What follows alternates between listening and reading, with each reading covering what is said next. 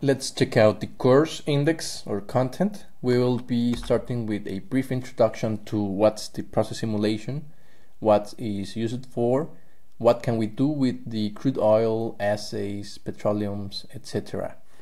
Then we continue on the hypos or hypothetical manager.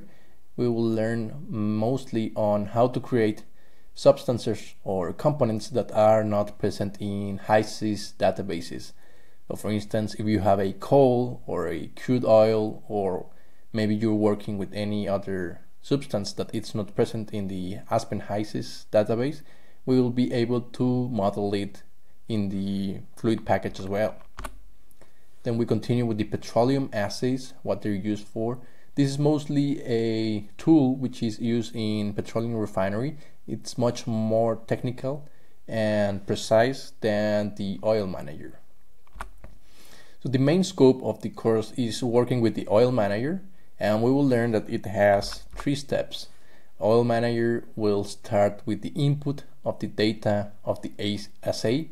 The assay is nothing more than the crude oil let's say specifications that we get on the lab or our client, or let's say we will learn that we need at least 2, let's say, bulk properties or 2 data on the liquid volume versus temperature, distillation curve, or so on. Of course, we'll learn that the more data we have, the better model we get. Now we continue with step number 2, which is once we get the input data assay, we will be cutting, which is essentially working with the theoretical or the pseudo components, and blending the different assays.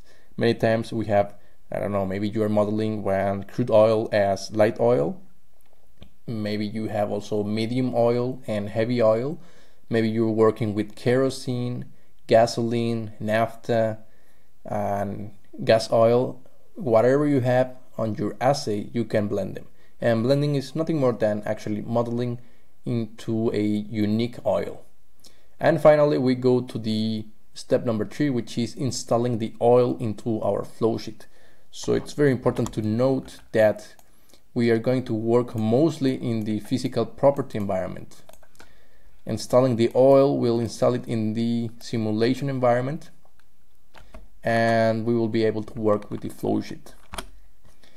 Then we also get a little bit on plotting our results. It's very important to be able to see the results, be able to manipulate the results, graph important data, maybe composition versus temperature, maybe mole fraction, molar weight, temperatures, and so on. We also get lots of tables and important charts, especially the distribution charts and plot summaries. And this should not be part of the course, but I really want to add a industrial application.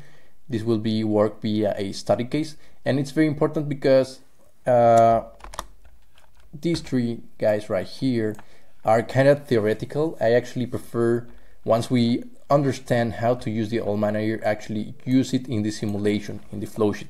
So even though this is not part of the scope of the course, I will add it so you understand how we use the petroleum assay, how we cut it, how we blend it, and how we install it in the flow sheet. So once it's installed, say we have our install oil, we will be able, I don't know, maybe heat it, maybe use a flash separation, increase the pressure, maybe there's a compressor, we have a preheater, then we have a fractionation column, which will be most likely what we are looking for. Maybe we have the different compositions, which we already know because we work with the petroleum assay and we got the distribution plots. And finally, we make a small conclusion on the course, what we learned, how we can use them in future courses, and that will be most of the course. Finally, we check out some extra surprises on the bonus section.